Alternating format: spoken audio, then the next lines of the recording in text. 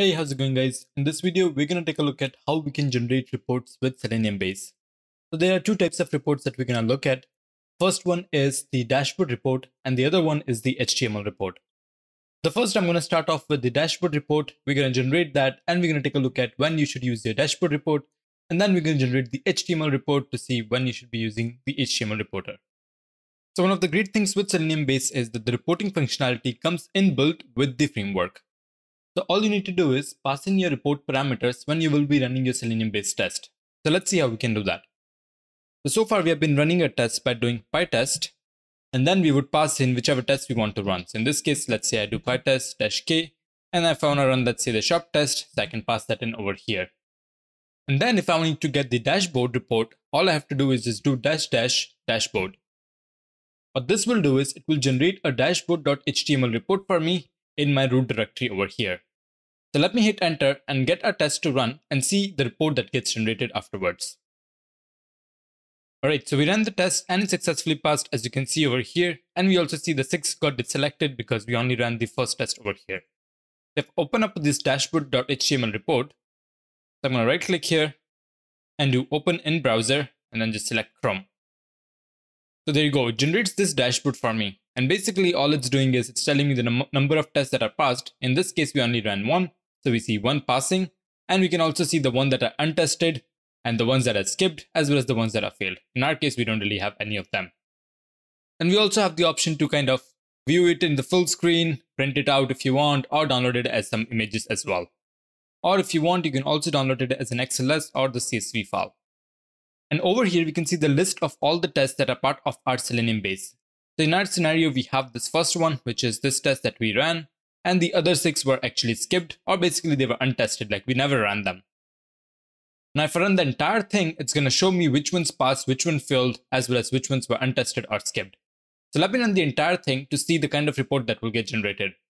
I'm going to head back to PyCharm. And here, instead of just doing pytest and passing in the individual file, I'm just going to run the entire thing, and then I will pass in the dashboard flag here.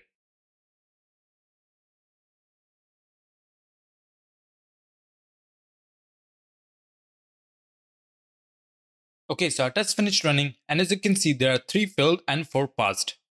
And these failed ones are on purpose because some of the tests that I actually made sure that they will fail so that we can see that on our report. I'm going to go back to the dashboard report and see this time how the report will look like. I'm going to once again do open in browser and then open in Chrome.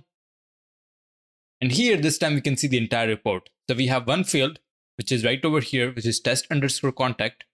And then we have 4 passing and then 2 untested. So the untested ones are because the before block failed. And since the before block failed, none of these 2 tests ran. And this is for the home page. And the before block failed while it was trying to actually log in. So that's why we see 2 untested over here.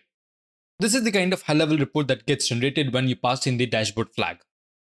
Now this report is useful if you just want to get a quick glance of what's going on and how many tests passed or failed. Maybe you want to share this with your management. So this is pretty good in terms of generating it for the dashboard purposes.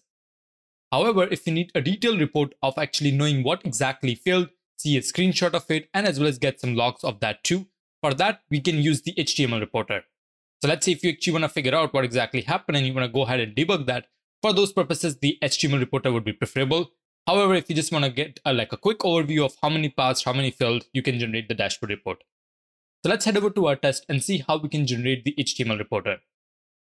So for the HTML reporter, we're going to run the test same way, except instead of doing --dashboard, we're going to pass in the HTML flag here, and I'm going to do report.html.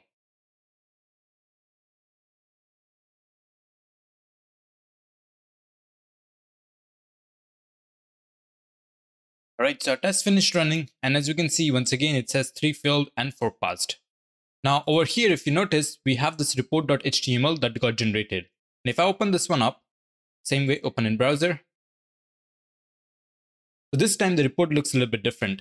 So we can see the reports that are actually the ones that are failed. So these 2 over here, this one failed, as well as I can see the screenshot of it, so why exactly that failed. And then if I actually go back, I can see the logs too, so exactly at what line it failed, as well as what exactly happened.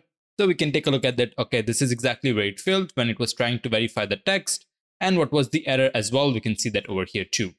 Same thing for the other ones too. We can see exactly what happened, where it failed, and the ones that passed over here, we can see that over here as well. So the reason you don't see the screenshot for these two is because they failed during the before block, and for the before block, they actually maybe don't show you the screenshots.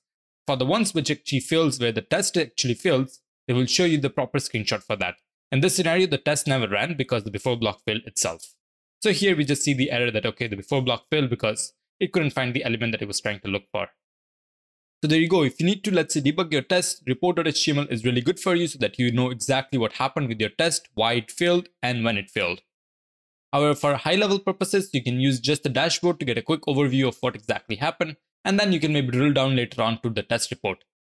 So keep in mind, you can keep both the reports together. You don't have to keep one or the other. So you can also generate your dashboard report as well as your test report as well.